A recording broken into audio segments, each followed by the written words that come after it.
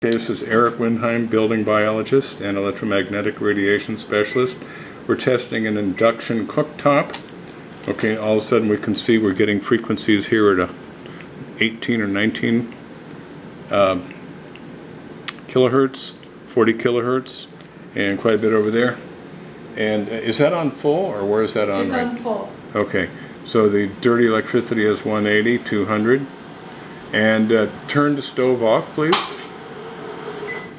Okay, so it went away. Now we dropped down to 100, 110. So the dirty electricity doubles with the induction stove. Turn it back on, please.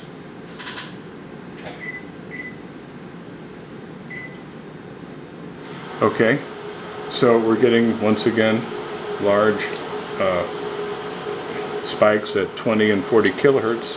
And what's also interesting is that these induction stoves, they produce a very high magnetic field. There's the stove. We're at 0.5 milligauss. The back burner is on, and we're at 12 milligauss. If the front burner was on, it would be even higher. Can you turn on the front burner?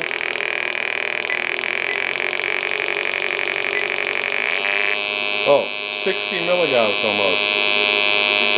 Yeah, that's about 4 times higher than what Kaiser Permanente says is a huge miscarriage risk. So if the front burner is on, how far back you got to get? Well, to get into the no concern range, you need to get about 5, maybe 6 feet away. So that's the unintended consequence of an energy efficient induction stove. Thank you for watching.